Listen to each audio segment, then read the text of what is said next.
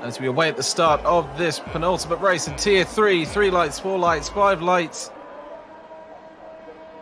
And we are away. Dust kicking up absolutely tons. We've got the Aston Martins at the front. Brilliant start. Williams behind as well. Just getting into the first corner. Loads of, absolutely tons of dust kicking up on this time round, which isn't going to be helping the visibility at all of the drivers further down the field. And we've got the two McLarens vying for that position there in 7th and 8th. Just keeping an eye on the field. So difficult, of course, to keep track of where everyone is on a tiny little map. Yeah, especially with Ewan's round! Ewan's round! Spun round on the final. Oh, spun round on the absolute banking. And he dropped a few places, but still in the race. Still with that rain lurking means alternative strategies can definitely pay off. This is, of course, assuming that the drivers also have access to the weather report. Markin and Jack Bloke. Oh, that's immensely close to the rear end, and he's just going to have to back up on Wesley, gaining the position back. This could be a good strategy to bring the rain in. He probably might go soft. Red Bull, no front wing, blank. Oh. The blank's getting to the small groups. I think this time might be a bad call there for Markin because he's going to come back at P12. But however, oh, sorry, there's action, as you mentioned. Up the road there, there's TJD splitting the McLarens. He's also got sitting in the background. This is spicy. Baggy, but he's in the mediums. I mean, Sandy Baggy's tires are going to start coming a little bit better into play. Watching these guys in the softs just try to keep this car on the track here in Zandvoort. It looks like somebody's around. Yep. Oh, no. Nice Mercedes actually going for it. Cine on TJD now. Overtake. Yeah, 17 kilometers an hour. Bang, done. Close the letterbox. Slow it down to the corner. And job done. Sometimes the game does give 3% right now. I got the tyre performance graphic to come up there from Cody's. Thank you very much. 43% for Cine and Nicholas, front left. So that's definitely getting close to keeping this on the track or not, guys. Basically using bump drafting. This isn't NASCAR. He's going round into the final corner. He's going to get that speed with the DRS, both of them with the DRS, incidentally. And that is the move made by Smalley, but that doesn't necessarily mean Wesley won't make the move back, as all these drivers are soft.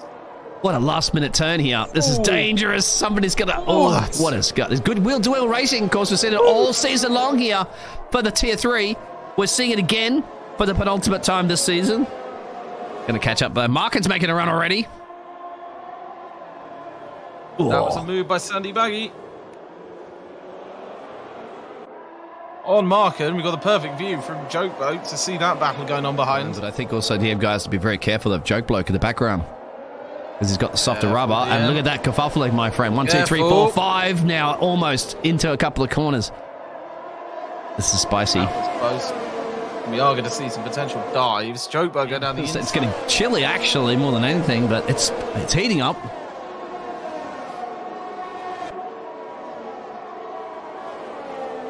We've got Smalley and Markham behind Sandy Baggy. Sandy Baggy potentially going in. Both in.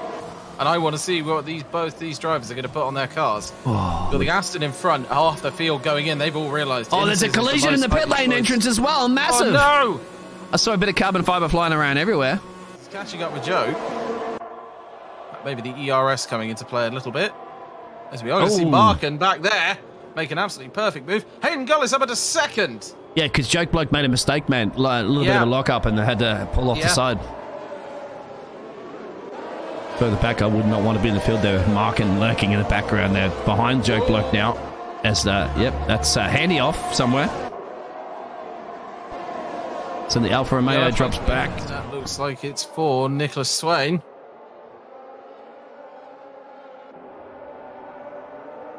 He's off into the grass, my friend, here in the Netherlands. Told you to lay off the grass. Sidney's got the run on him if he gets that move. He's going to be very wide. Oh no! Oh, there it is. In the fence. No. It's going to hurt. Like a bull. But he's a prancing horse instead of a bull. And I tell you what, right now, FL Sandy Baggy, you got to be just trying to focus on your own race. Don't even worry. Don't even think there's a Ferrari. Ignore it. Ignore there's a Ferrari behind you. Each other down. There's the overspeed again. This time Markin into the grass. Good save there from Markin. That could have gone horribly wrong. it's actually working Markin's tyres, but he's actually being punished because he's about 27% front left. He's going to have heart rate on monitor. He's going to look behind him. Yep. The McLaren. He's going to try and make the lunge. Yes, he is. What a move by the McLaren. Still on the inside. Immensely close to Marcus. Into that banked left-hander.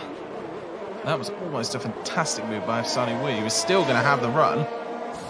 Yeah, you know what this does now? It kind of like, it gives breathing space in Dutch coast weather rain. And we're trying to see whether or not Mark can get past Sandy Baggy. Sandy Baggy, you're not dumping into the pits, mate, because we know you're not going in. Not going to fall for that one. He's silly to go in that one. Hayden's time. And Hayden's, Hayden from P14. If Hayden gets this race win from P14 P1, that's deserved. That'll be one of his best drives of the season for sure. Absolutely deserved if he can pull this off. But we've got Merkin Apex a little bit. That he's going to jump the time up to 4.7, 4.6. DM guys behind that back marker. He has the pull from the back marker. We just got to see whether Hayden can make that last quarter stick. It's still 200s. He's climbing again. Can Hayden get across the line within the 5 seconds? I think he's going to make it. He just does, which gives Hayden the win for that race. What an absolutely brilliant drive by Hayden. What a great drive there from Sandy Baggy to do that. Sandy Baggy, because Sandy Baggy from P12 as well, had to hold off the men's second in championship of Markin. It tried, but it couldn't get it done, but the Ferrari will finish in P4. Absolute beast. There's a lot of them. But yeah, DM guy started on pole. So he was expected to get around that result, but in the boxing match right now, Hayden, and that's a knockout blow for the Ferrari driver. That's an immense race.